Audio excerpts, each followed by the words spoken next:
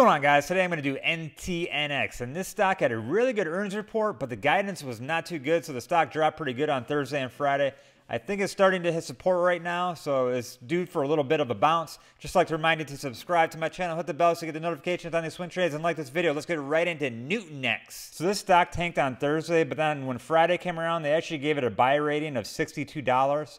That's an 83% increase. And on Friday, it still dropped a little bit, but I think it's on support right now. Yeah, so Nutanix did have a solid earnings report, but like I was saying, their guidance just fell out. Nutanix stock heads for the worst day on record. And it's basically because the cloud specialists is spread way too thin. So when I was looking into this company, they do have a lot of employees that leave and then they eventually come back. Here's Nutanix webpage right here. And this company basically just builds clouds for other companies so they can store data and all that. That's what I get out of it. I'm not really a computer expert, but that's what I get out of it. All right, so I got their chart pulled up here. So I had to pull up the 10-year, 2-day chart here, and I actually found the support where it's at right now. All right, I'm gonna go back to the 180-day, 4-hour chart here. So if this stock wants to pop up, you can see here the next line of resistance is gonna have is $35.94. Let's get in here a little bit closer.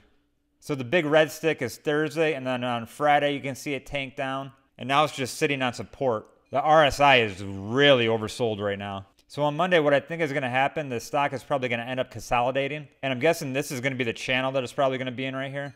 So my game plan is to wait and see if this stock consolidates on this support level right here. If it does, I think it's going to be a really good buy. The RSI is very low, so it's due for a really good pop. Just like to remind you to subscribe to my channel, hit the bell so you get the notifications on these swing trades, and like the video. Come on, like the video, guys. Huh? You want to make some money or not? You want to make some money? I want to make some money.